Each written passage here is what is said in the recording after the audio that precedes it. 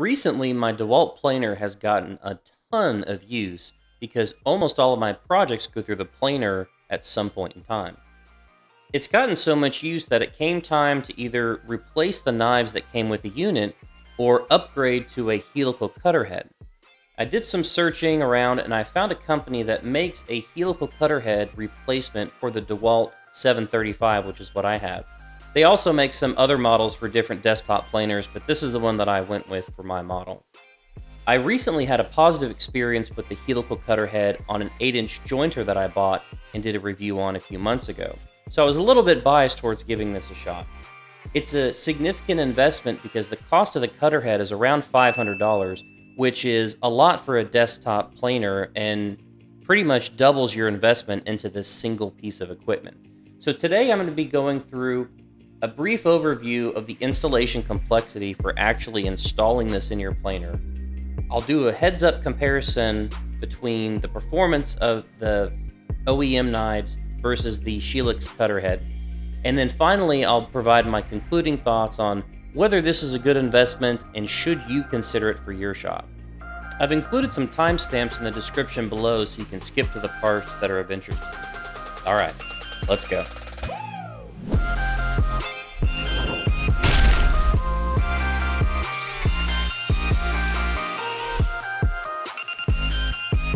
Before we get started, I do want to mention that I am not sponsored by Birdtool, so this Shelix was purchased with my own money, so the opinions that you're going to hear throughout this video are mine alone and not at all influenced by any sponsorships. So the packaging comes with everything that you see pictured here. And let me start off by describing the difference between straight knives and a helical cutter. So straight knives are a set of rotating sharp edges that make small cuts into the wood as you pass it into the planer. The helical cutter, each one of those carbide inserts can be rotated individually, and the cutting action is not parallel to the cutting plane. So there is a cut and a shear motion that is taking place, which makes the cuts a lot smoother. So there's fundamentally different things happening between the two different cutting mechanisms.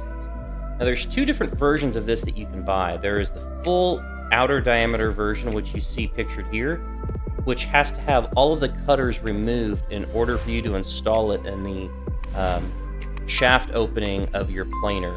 But Birdtool does make a smaller version that you don't have to take all the inserts off of. The only drawback is that your preset measurements on your planer are no longer valid at that point. So I opted for the full OD version, so you see me here taking off all the cutters. It only added about 15 minutes to the project.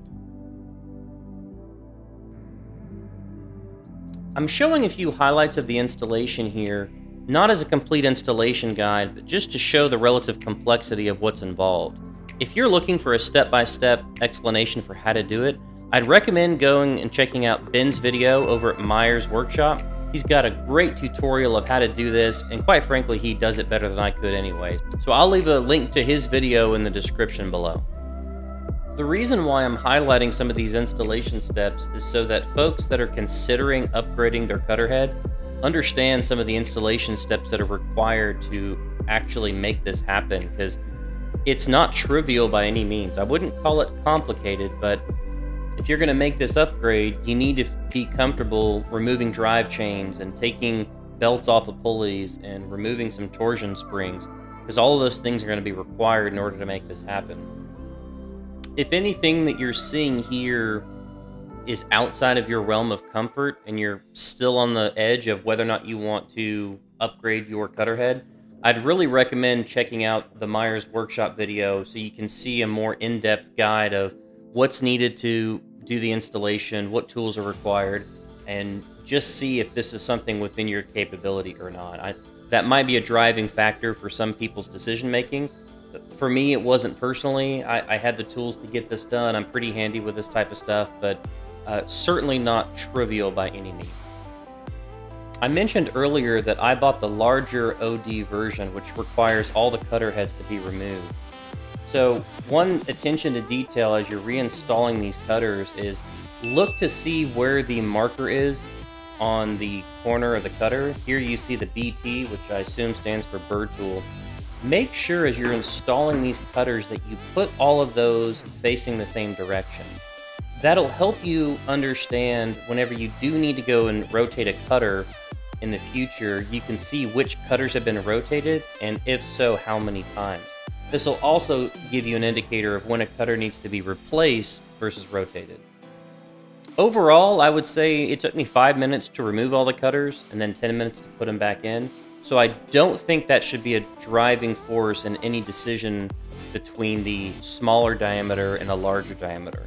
You're still having to do all of these same steps to get access to the drive shaft to pull everything out. So I wouldn't let that swing your decision one way or the other.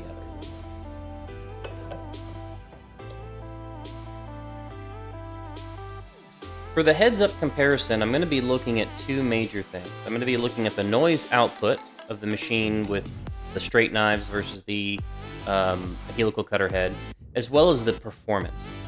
I do know that the helical cutter head consumes a little bit more power, but that's not a key driver for me, so I'm not considering it in my review. In the bottom left-hand corner, you can see the decibel level of the noise in the room. I'm trying to get a baseline for the factory OEM knives, which seems to be hovering around 100 decibels, and seeing what happens whenever you actually run a piece of wood through the planer.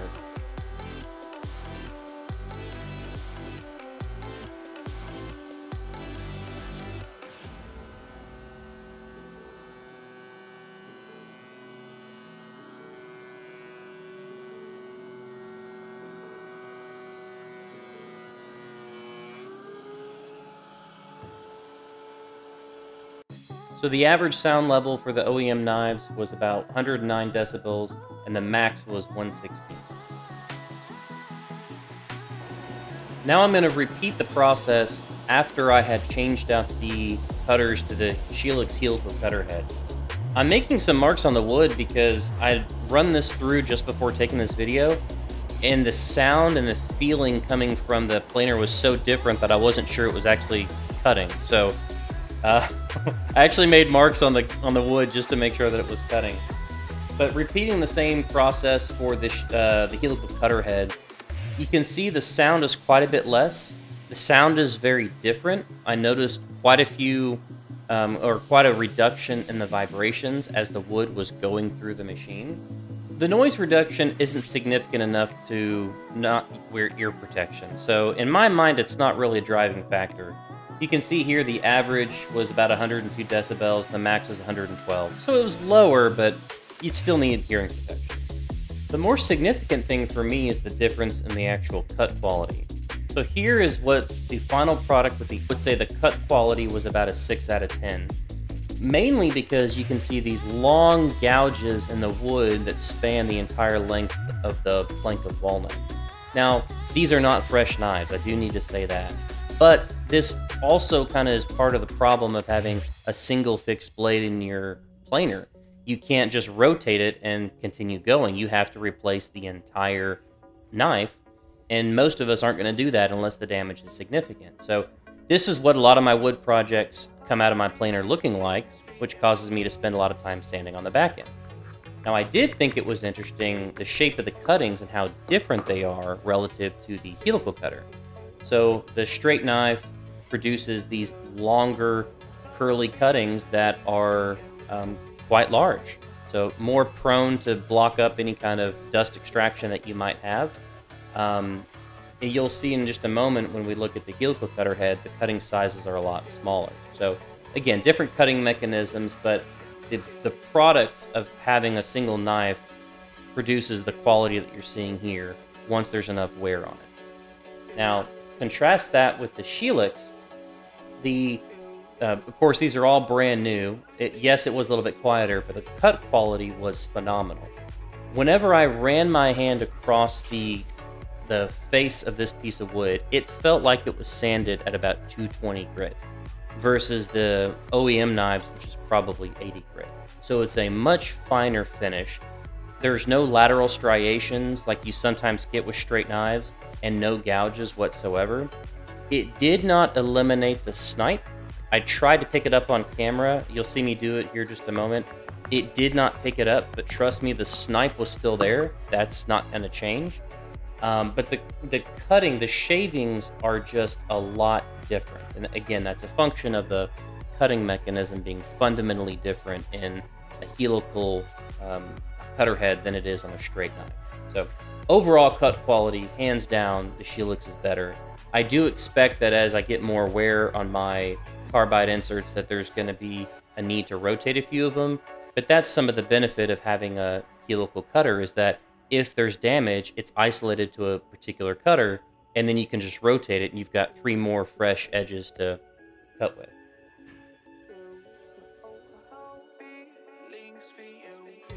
So is this worth the investment? Let me start off with some things that I don't think are important in your decision making. First is the noise. They're both loud. You're gonna have to wear ear protection for both of them.